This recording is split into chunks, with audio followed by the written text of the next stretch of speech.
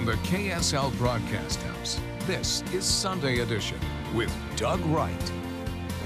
And good morning and welcome to Sunday Edition. In about 2 weeks now, Utahns will be casting their vote in the Utah Republican primary. That's on June 28th. Ballots have been mailed out and already are hitting people's mailboxes. Today we're going to take a look at what you need to know about your ballot before the primary election day, plus how the Utah Republican Party is shaping up after the debates earlier this month. But first, a new poll out this week by the Deseret News Hinckley Institute of Politics showing how Utah's Republican Senate candidates would stack up against independent challenger Evan McMullin.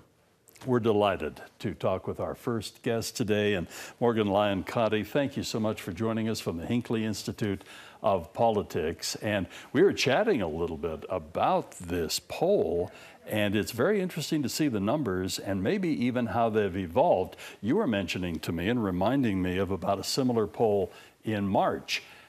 What has changed in the last couple of months? Yeah, so for this current poll, we stacked up, as you said, each of the Republicans in the primary against Evan McMullin. But back in March, when Kel Weston was still in the race, and there was the debate about what the Democratic Party would do, whether they'd join the Evan McMullin coalition or back that Democratic candidate, we decided, let's poll to see what might happen in November. And so we did that head-to-head, and we saw what you often see. The Republican way out ahead, the Democrat trailing the independent candidate then behind. But when we polled again without Kel Weston in there, we see that it's basically a statistical tie now between Evan McMullin and Mike Lee. And McMullin picked up a lot of support from each of those sort of across the board ideological coalitions. I've always, over the years, enjoyed talking with the folks from the Hinckley Institute of Politics. You have such a unique vantage point. And how unprecedented is this to have Democrats not really fielding a candidate and throwing their support against with an independent and against a sitting senator? It is, just as you said, it is unprecedented. We haven't seen that in our state's history. And other municipalities or localities do have what they call jungle primaries, where the top two candidates go ahead. So you can see two Republicans or two Democrats on the final ballot. And in effect, that is what we are going to see. We're going to see two people who are right of center facing off in that general election, which some people are really cheering for. They think we're going to have this competitive election, and others are saying, we don't know if this is so great that we don't even have a member of one of our major parties on that ballot. For Becky Edwards and Ali Isom, I know them both, and it's been very interesting to watch this. Is there any raised eyebrows or surprise that perhaps they are not faring better? Although in a head-to-head on a couple, you know, the numbers change. But I've looked at some of the polls over the months and sometimes have been a little surprised at how low the numbers have been for both of them. Yeah, it's always so difficult to unseat an incumbent, especially one that has pretty good name recognition like Senator Lee. And that's what we've seen a little bit. Becky Edwards has always been that #2 candidate in the polls and in convention, and she does have more years in the legislature, a little bit more name ID, and then Ali Isom trailing. With these head-to-heads with Evan McMullin, it was so interesting to see that with Becky Edwards, it was basically a tie again. It was a tie. And then McMullin actually led Isom, which was really interesting. Let's talk about the actual numbers. 41% for Senator Lee, Evan McMullin, 37% other, that category, at 4%, but the don't knows, almost 20. Yeah. So that's a real factor here. It is. That means 1 in 5 people that we polled have not made up their mind. And we often talk about that swing voter, that undecided voter, and how they can shift an election. We saw the importance of that in 2020. A lot of those suburban voters that swung and in effect really shifted things for Joe Biden, according to a lot of the analysis. That may be really crucial here as well. As I said, we saw McMullin pick up Republicans, Democrats, and undecideds between March and May in our poll. We have to wait and see what happens between May and November. What is the dialogue? How are Utahns going to view this conservative Republican and then this more moderate Republican? I've not seen the actual raw poll and the presentation of it, and sometimes there are additional questions that are asked. Were there any indicators from those who did label themselves as undecided what it would take to make them decided? We should ask that in our next poll. We didn't ask it this time around, but when we look at those crosstabs, we do ask where are you, not just with party, but ideologically. And we see that those very conservatives, somewhat conservatives, are just staunchly with Mike Lee. And that's always been his base. His approvals always look a little low overall, but then when you look at his base, he has them. Yeah. So the thing for Mike Lee, he has to convince people to come on board, that he will represent them. And then Evan McMullin, I think what a lot of people are seeing is you were the anti-Trump vote in 2016. How are you going to convince people not just to vote for you, but to show up, to turn in those ballots? Every time we talk about this race, I remind our viewers that we have extended numerous invitations to Senator Lee, none of which he has accepted. We have offered all kinds of flexibility, basically whatever it takes, because we really do want to be fair. But we've had Ali on, we've had Becky on, we've had Evan on, and I regret that we haven't had Senator Lee on the program, but it's not because we have not tried and extended invitations. Let's look ahead. I mean, the odds are Senator Lee is going to come out of the Republican primary, and he will be running against Evan McMullin. I've noticed in the past, in past races, especially where there is someone of national notoriety, let's put it that way, where some of the outside PACs and so on will really come to rally behind them. I mean, millions and millions of dollars have been spent. What are you anticipating? This will be our final question here, but what are you anticipating from the national effort to keep Senator Lee in his seat? I think we will probably see that same type of effort, whether there was a Democrat in the race or just an independent. Once you are in office, you have that great luxury of having the support of the national party and other entities supporting you. So I think we will still see that PAC involvement. We'll see it's easier perhaps for Senator Lee to be raising those big dollars. It may be just as negative and interesting as it would have been even with a Democrat. I mentioned final question. Let's hear it. But there's always a final question. Let's hear it. Is another poll planned for the field, and when will it hit? We are actually entering the field in just a couple days. That's one of the wonderful partnerships we have with Deseret News, is that we poll every month. So more interesting things will soon be revealed. Morgan, I so appreciate you joining us today. Thanks. On Sunday Edition. Always a great, great pleasure. We'll take a brief break, and we will come right back on Sunday Edition, so stay with us.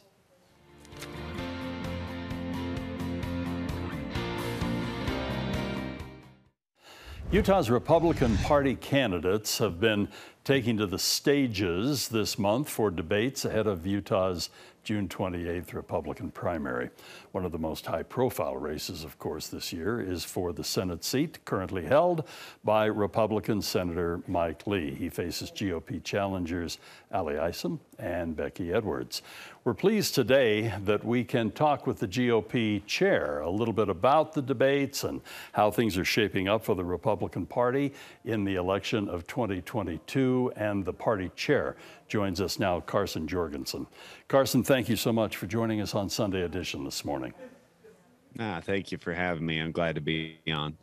Let's just review what has been happening over the last little while. There's always consternation and even some controversy, everybody wanting to host or stage the various debates. How do you feel it's shaken out for the candidates? Because you represent all of the Republican candidates, not just a select one or two or three out there. You're in charge of everybody. How have we done so far? How have your candidates done so far? You know, I think we've done really well. What we wanted to do was create an atmosphere and an environment where all of the candidates felt like they were going to get a fair shake and where they were going to get a great shot to be showcased. And that's really what we wanted to provide. And some candidates felt they weren't going to get that with the debate commission. I know that's where a lot of the controversy is swirling from. But I wanted to make sure that all the candidates, because it doesn't do us any good to have a debate with one candidate or two candidates on the stage. We need to have all of them. We need the incumbents to be there. We really wanted to create that environment, and we went out of our way to make sure that we provided that so that all of the Utah Republicans who will be voting in this upcoming primary and who are voting right now got a real good chance to see the candidates that they're voting for. It always bothers me too and I've hosted a couple of debates on my old radio show this way where only one person shows up, and it always seems awkward. It always is difficult, and I think it's a disservice to the constituents. I think it's a disservice to the voters. You know, the debate commission, maybe we could talk about that for just a moment. I'm quite familiar. I have conducted some of the debates for the debate commission, and I've always found their process to be fairly pristine.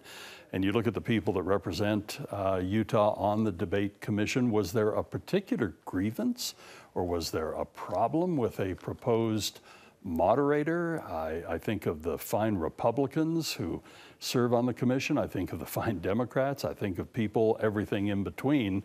Was there a particular issue from the Republican Party or from some of your candidates regarding the debate commission? Yeah, so how this all started was the debate commission came out and said, these are the days that we're doing the debates, either be there or don't. We're not going to accommodate. We're not going to do anything that way. You're either there or you're not. And that was a problem because a couple of them were out of the country. A couple of them couldn't accommodate that into their schedule. And they went to the debate commission and said, hey, this is not going to work for us. They said, well, that's too bad. We're going to leave an empty podium with your name on it if you don't show up. And that was upsetting to a lot of them. And for us, and the way I look at this is a Republican Party primary. We are choosing a Republican candidate to run in the general election. And we should have a say in our party platform and the things that we vet our candidates on. We should have a say in how we do that and who best exemplifies that and the line of questionings that go into that. And as you can see from our debates that we hosted, these questions were tough. Like, there were tough issues that Utahns wanted to know, that things that they wanted to see and the things that matter to Utahns. And those are the things we wanted to showcase. We wanted to highlight those things, and we wanted to make sure that that was done with the debate commission. And when I reached out to them and said, hey, this is what we'd like to do. We'd like to have some kind of a say. We'd like to have a little bit of input. It was absolutely not. We're an independent organization. And I said, as are we. And so we decided to go forward with our own debates and create that environment where all the candidates would show up. Does the fact that the election is funded by Utah taxpayers, does that factor in to the decision-making as well, with both the debate commission and with the party? We all recognize that it certainly is the Republican primary, but the people of the state of Utah are paying for it. Right. No, that it is the public paying for it. But again, this goes back to a lot of inter-party arguments. You know, SB 54, we used to choose our own candidates. We used to let the party choose our own candidates through the convention process and move those on. Well, when we brought about SB 54, this was the compromise. Well, we would let candidates onto our ballots via the signature process. And so now those signature candidates are allowed to be in the primary where they weren't before. And that was the compromise. And that's what the taxpayers are getting. That really was that compromise, and some still disagree with it. So when it comes to this, I don't think it has anything to do with it, in my opinion. This is still the Republican Party choosing our candidate to run in that general election. Let's talk about the Senate race. That not only has Utah focus, but it also has national focus. And we just talked with the Hinckley Institute of Politics. It's unprecedented what is happening in the Senate race right now, with Evan McMullin running as an independent, having the Democratic Party basically not fielding a candidate and supporting Evan McMullin. Senator Lee, let's talk about the party's viewpoint of this race and what is likely to unfold. I am assuming that tons of national money from the national Republican Party and other PACs will be flowing into Utah. I'd just be curious on your take on the race. No, absolutely. You're going to see an unprecedented amount of money flow to Utah for this race. Like I say, we got to get through the primary first. The numbers are leaning Mike's way. So let's just, for the sake of numbers, say that that's how it goes. You're going to see the national Senate committees. You're going to see the National Republican Party. You're going to see a lot of money flow Mike Lee's way if that's how this turns out, or either of our candidates. But what you're also going to see is a lot of Democratic money now flow towards Evan McMullin because they have opened that gate. And you're going to see a lot of this outside of state money, and this is going to turn into a major spending race. And that's just not what we need. And that creates, I mean, once again, this is Utah politics. We should keep it here, but we're going to have to go outside the state to find money because you're going to see tens of millions of dollars be thrown at this race because the Democrats elected not to support their own candidate. This is going to be unique. Everybody agrees on that. And again, the word unprecedented keeps coming up. And Carson, I thank you for spending this time with us on Sunday Edition. I want you to personally know that we have extended innumerable, well, that's an overstatement, many, many invitations to Senator Lee to join us on this program. And I just wanted you as the party chair to know that because we have had everybody else on the show. I appreciate your willingness to join us. And if Senator Lee decides that he'd like to spend a little time on Sunday Edition, we will bend over backwards to accommodate him. Sounds great. I'll put in a good word for you. But thank you. Thanks for having me. Appreciate what you're doing. And we look forward to this season. Thank you very much for joining us on Sunday Edition. We'll take a brief break and we will come right back. Stay with us. How do we cast our ballot?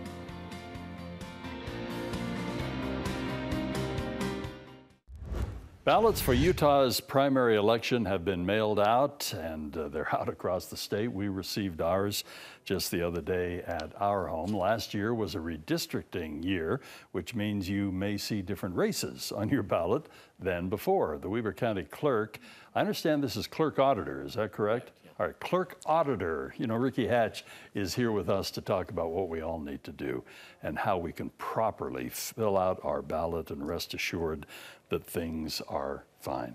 Let's talk about that first and foremost. I was telling you off the air prior to starting this conversation, I had a friend today just going on and on about the boxes and boxes and boxes of ballots and the fraud, and I'm going, oh my goodness. And you had an interesting response. You said, how many times do we have to disprove this?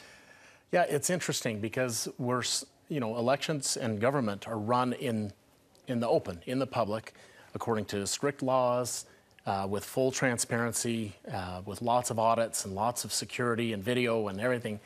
And yet people don't trust them, which is okay. We're Americans. We're kind of just we don't trust government. Yeah. But if a movie comes out or a journalist from another state writes something, someone who we've never met, we instantly believe them. And my thought is, why don't we apply the same level of skepticism to movies and to articles and things like that as we do to our government? Yeah. I think we just need to be careful where we get our information. It is kind of amazing. We'll take things hook, line, and sinker from a blogger or somebody who is on a particular page or a streaming site.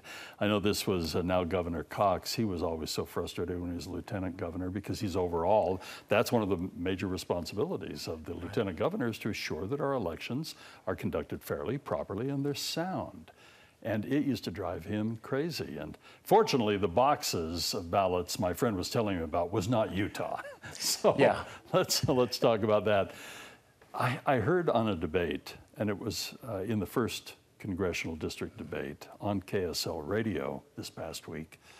I heard one of the candidates say, we have got to get back to voting in person. We've got to get back to paper ballots. And is that even feasible in this day and age? And is there not a paper trail already, even the way we do it?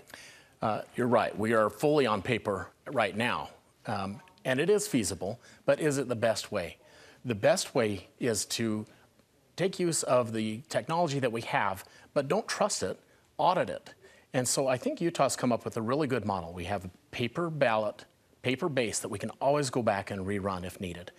We use technology for efficiency and control purposes.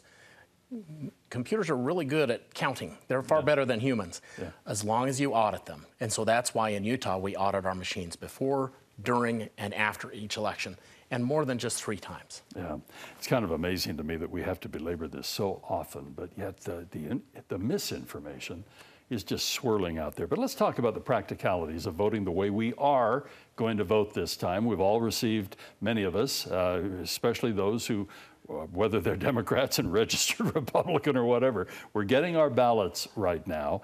And what are the do's and don'ts? What do we need to make sure we do and make sure we don't do? One of the most important things is to make sure you sign that envelope before you seal it up. And make sure that envelope belongs to you, because we check that signature to the unique control number that's on that envelope. So that's the most important thing, is make sure you sign it. If you make a mistake on the ballot, you can correct it on the ballot and mark it in a way that a human would understand, because our machines will kick it out and they'll say, hey, something's wrong, I don't know what to do with this. And then we have teams that review that. So that's really the main thing. And then don't wait until the last minute. If you're going to mail it through the Postal Service, it's got to be postmarked the day before Election Day. Don't miss that deadline, because we can't accept them if it's postmarked after. But we have tons of drop boxes all across the state that you can drop a ballot into. And I just say, don't wait till the end. Do your research now, vet your candidates, and then make a good decision. I think it's important, as you mentioned, if somebody messes up the ballot, they do something, they go, whoops, you know, that's not the end of the world. That's right. It happens all the time where people spill on their ballots. We can give you a new one. But if it's just you accidentally voted for the wrong person, just exit out and circle the one that you want. We'll be able to identify that and record it correctly. Right. You mentioned the postmark. Is this universal throughout the state, or does it vary from county to county? It's universal. You must have it postmarked the day before, or you can drop it in a Dropbox up until 8 p.m. on Election Day. Is there a website, is it utah.gov, whatever, that will get us to where we can find a Dropbox in case we mess up? Yes, vote.utah.gov can give you all the information. You can also go to your local county clerk website. They have them all listed up there, and you can always call your county clerk. We're eager to give out the right information.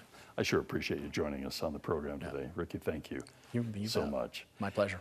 And thank you all for joining us for this episode of Sunday Edition. And we hope you'll join us next week. And music and the spoken word, that's coming up next.